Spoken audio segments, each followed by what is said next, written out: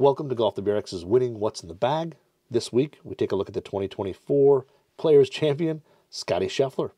So, unfortunately, this means it's pretty much the same what's in the bag as last week with Scottie Scheffler winning the Arnold Palmer Invitational. But, great win, great weekend of golf, really exciting to come down to the wire. And in Scottie's bag, let's start at the top like we always do. In his bag, the driver is the TaylorMade QI10. This is an 8-degree head, and it's actually a little bit special. It is the dot head. So as we said last week, the TaylorMade QI10 dot head is a head that was designed specifically on tour. It's not sold at retail, and it seems to be, from what we can understand, lower spinning than the retail QI10. So it's not quite as low spinning as the LS, but not as high as the retail head. It sits right in between. I had a friend of mine actually who has one send me a picture of it, and it sits dead square. Looks really good at address. His is an 8-degree head. It's actually an 8.25-degree head, but it's marked 8 degrees. The shaft in his is a Fujikura Ventus Black 7X. That comes in around 78 grams. The hosel setting on his is set to upright, so it's still playing at 8.25, but upright. The length is 45 inches and a swing weight of D4. We move on to 3-wood, and 3-wood is, again, a TaylorMade QI10 standard head, 3-wood head at 15 degrees. This is shafted up with a Fujikura Ventus 8X, so extremely stout, comes in around 85 grams. The handle is ultra stiff, midsection is stiff, and then the tip is ultra stiff as well.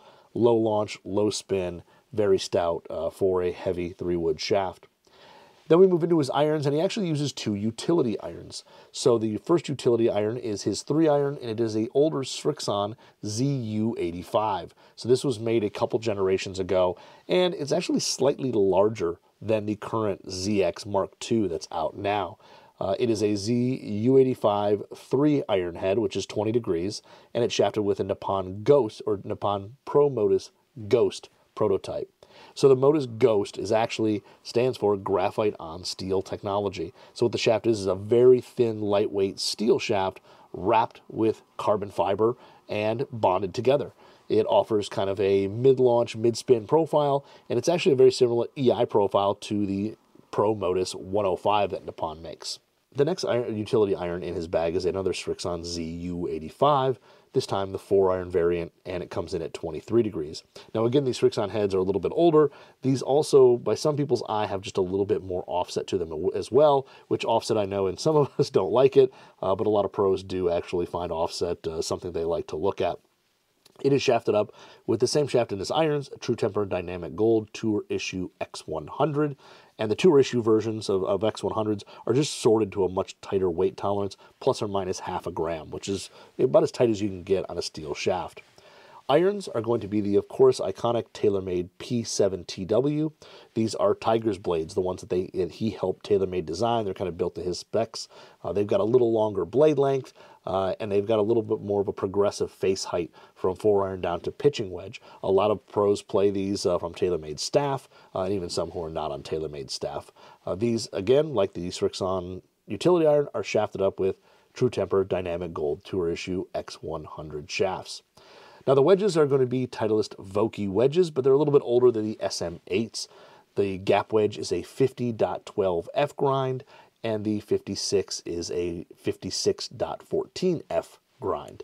So these ones here, the F grind, is a little bit more traditional. It's kind of a full sole, really bodes well for full face shots with these wedges. Has a little more bounce. They get through the turf just a little bit better on softer conditions or steeper swings.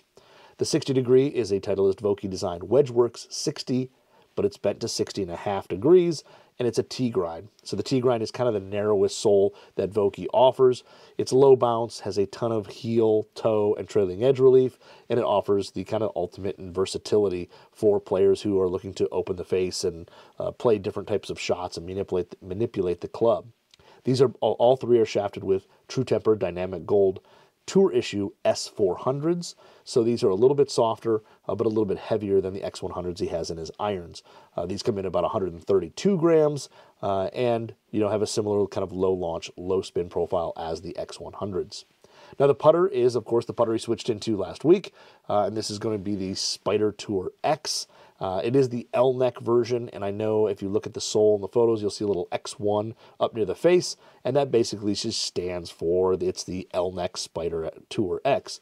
If you go and look at a slant neck, I think it says X3, and then there's also a double bend version and a center shaft as well that all have slightly different markings, but the X1 just means it's the L-neck model. And L-neck can also mean plumber's neck. For those of us who kind of use that term instead. It's 35.5 inches long. The lie degree is actually 2 degrees upright, and the loft is the standard 3 degrees of loft. The insert is the Surlyn Pure Roll, and this insert there, again, it's Surlyn. It's kind of a plastic-type material for a softer feel, and it's got the Pure Roll grooves in it to offer more forward roll and less skidding and hopping at impact.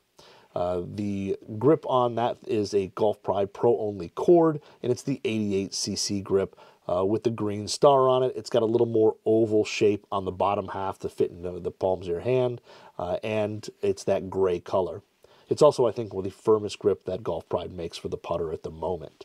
The rest of his grips on his clubs are Golf Pride Tour Velvet ribbed, and rib basically means that on the underside there's a little extra rubber material built in there, and when it sits in your hand, there's actually a little kind of like line that you feel in the pads of your fingers, kind of reminding you where the club is square, and a lot of players on tour use these rib grips. And then the ball is, of course, the Titleist Pro V1, and this is the Pro V1. Compared to the Pro V1X, it is a little more penetrating in terms of ball flight, low, long game spin, still got a lot of stop and drop greenside control, but the Pro V1, as we know, is one of the probably most popular balls on tour. So that is the winning what's in the bag for Scottie Scheffler at the 2024 Players Championship.